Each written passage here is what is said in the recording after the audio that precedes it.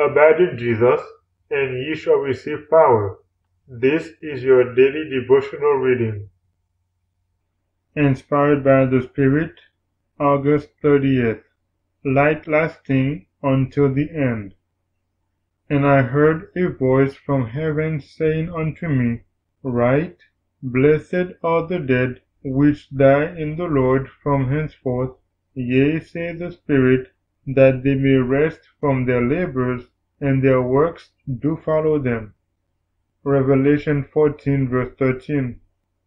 Abundant light has been given to our people in these last days.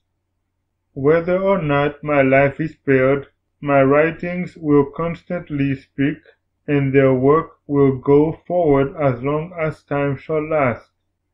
My writings are kept on file in the office, and even though I should not live, these words that have been given to me by the Lord will still have life and will speak to the people.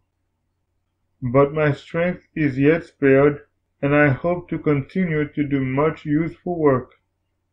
I may live until the coming of the Lord, but if I should not, I trust it may be said of me, Blessed are the dead which die in the Lord from henceforth, yea, saith the Spirit, that they may rest from their labors, and their works do follow them. I thank God for the assurance of His love, and that I have daily His leading and guidance. I am very busy with my writing. Early and late, I am writing out the matters that the Lord opens before me. The burden of my work is to prepare a people to stand in the day of the Lord.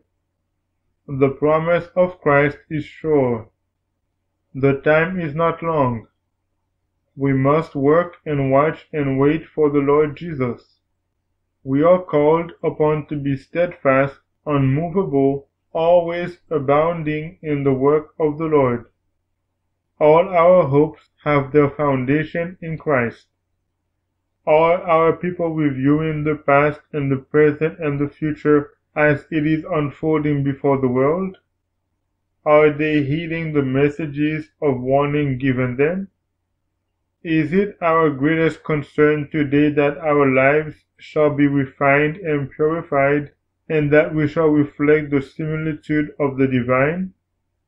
This must be the experience of all who join that company, who are washed and made white in the blood of the Lamb.